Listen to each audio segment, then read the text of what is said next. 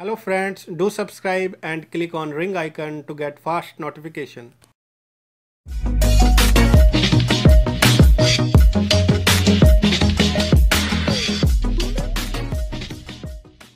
Welcome friends, self अध्ययन पर Excel tutorial में अपने नए टॉपिक की ओर चलते हैं जिसका नाम है लॉजिकल फार्मूला। इससे पहले हम डेट एंड टाइम से रिलेटेड फार्मूले सीख चुके हैं और आज की क्लास में हम कंटिन्यू करते हैं अपने नए टॉपिक से लॉजिकल फार्मूला।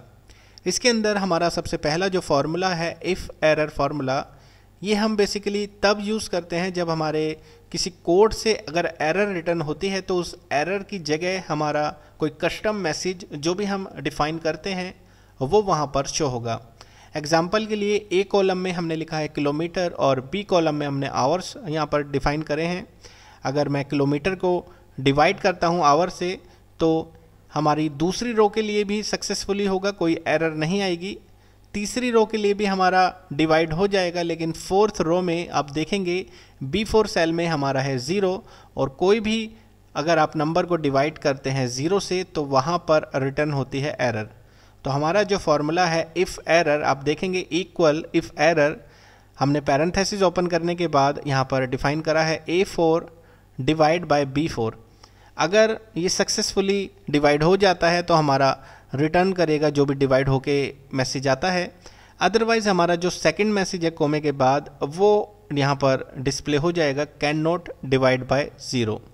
तो इफ़ एरर का हम वहाँ यूज़ कर सकते हैं जहाँ पर हमें नॉर्मली कोई एरर रिटर्न होके आती है। बेसिकली हम इसका जो यूज़ करते हैं वी लुकअप के अंदर हमने इसका यूज़ सीखा था कि अगर वहाँ से कोई भी वैल्यू मैच नहीं करती और नॉट अवेलेबल की एरर वहाँ पर शो होती है तो वहाँ पर उस केस में हम इफ़ एरर को डिफ़ाइन कर सकते हैं। तो ये था हमारा छोटा सा एग्जाम्पल इफ़ एरर का। उसके बाद हमारा जो नेक्स्ट फार्मूला है वो है इफ़ जो हमें रिटर्न करता है अकॉर्डिंग टू कंडीशन, जो भी स्टेटमेंट हमारी ट्रू होती है वो हमें वहाँ पर रिटर्न करा देता है। एग्जाम्पल के लिए हमने यहाँ पर ए कॉलम में लिखा है टीम ए स्कोर और बी कॉलम में लिखा है टीम बी स्कोर।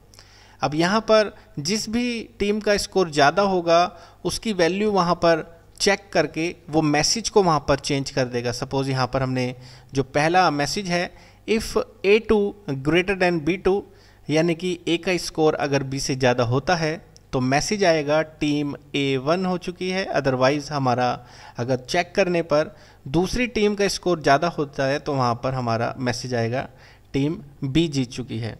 और अगर ऐसा नहीं होता इन दोनों केस में तो स्कोर वहाँ पर टाई शो करेगा, जो कि पहले केस में तो नहीं है, दूसरे केस में भी नहीं है, लेकिन तीसरे केस में स्कोर वहाँ पे टाई हो चुका है और हमारा जो इफ़ कंडीशन से मैसेज रिटर्न होके आएगा वो आएगा स्कोर टाई का।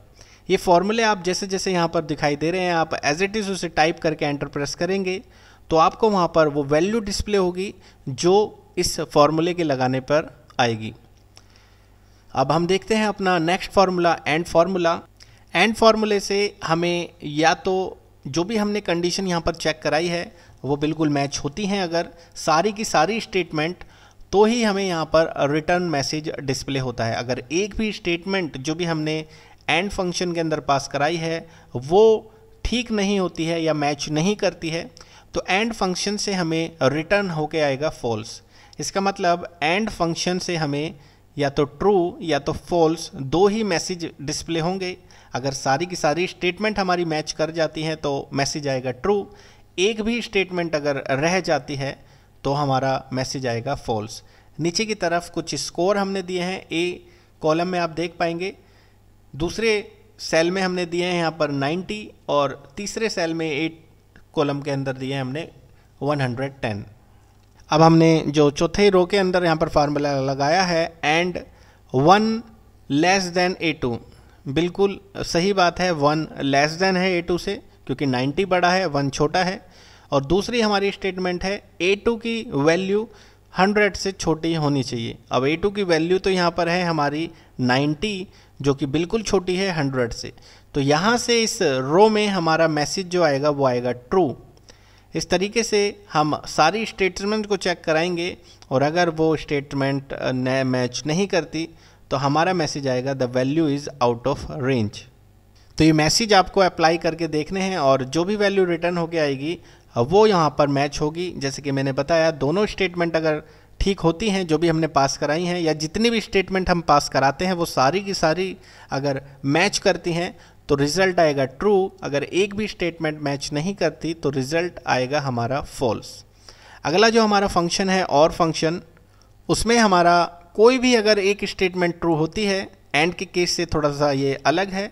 एंड में अगर एक भी स्टेटमेंट फॉल्स हो जाती है तो हमारा रिजल्ट फॉल्स में बदल जाता है। लेकिन इसमें क्या है, अगर एक भी स्टेटमेंट मैच कर जाती है तो रिजल्ट हमारा ट्रू में बदल जाता है। तो ये उसका अपोजिट है। यहाँ पर हम देखेंगे और के अंदर हमने A1 सेल में एक फॉर्मूला लगाया है 1 ग्रेटर देन 3, जबकि ऐसा नहीं है, 1 तो लेस देन होता है 3 से। लेकिन दूसरी स्टेटमेंट है हमारी 2 इक्वल्स टू 2, जो कि बिल्कुल ठीक है। तो एक स्टेटमेंट हमारी यहाँ पर गलत है और दूसरी स्टेटमेंट हमारी ठीक है, तो यहाँ पर हमारा रिजल्ट जो आएगा वो आएगा ट्रू में। बेसिकली हमारे ये मैथमेटिकल से रिलेटेड कंपैरिजन हम करा सकते हैं। कोई भी वैल्यूज़ को हम यहाँ से चूज़ करा सकते हैं, चाहे वो नंबर वैल्यू हो चाहे वो करैक्टर वैल्यू हो, तो उनको हमारा यहाँ से वैल्यू जो रिटर्न हो गया आएगा ट्रू और फॉल्स के रूप में आएगा।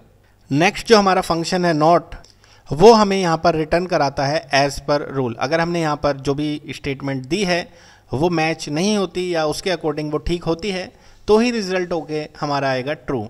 जैसा कि A1 सेल में आप देखेंगे इक्वल टू नॉट हमने दिया है 12 इक्वल टू 12, यानी कि 12 12 के बराबर नहीं होना चाहिए, जबकि यहाँ पर 12 12 के बराबर है।